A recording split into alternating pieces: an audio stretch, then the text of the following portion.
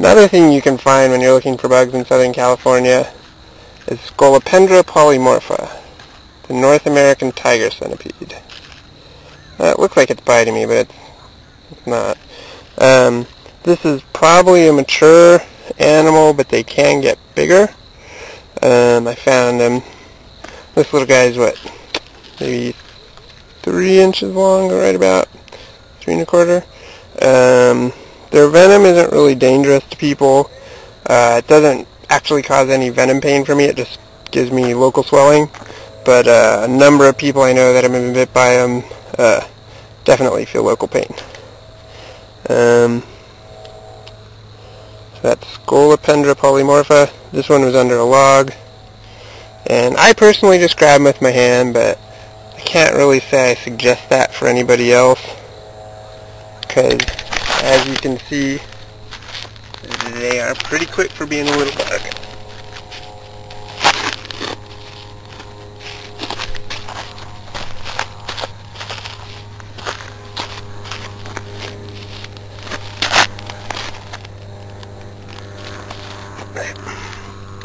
See, they're relatively calm. I mean, it could have bit me right there, and it didn't.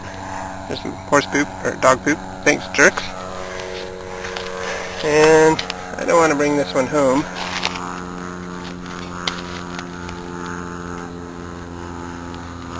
But they're kind of fun to look at. They're running around.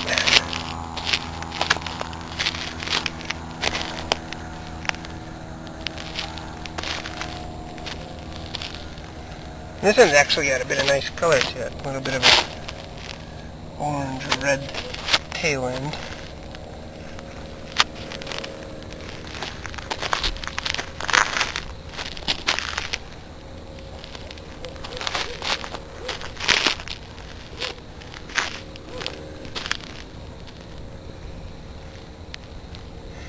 I love watching their legs.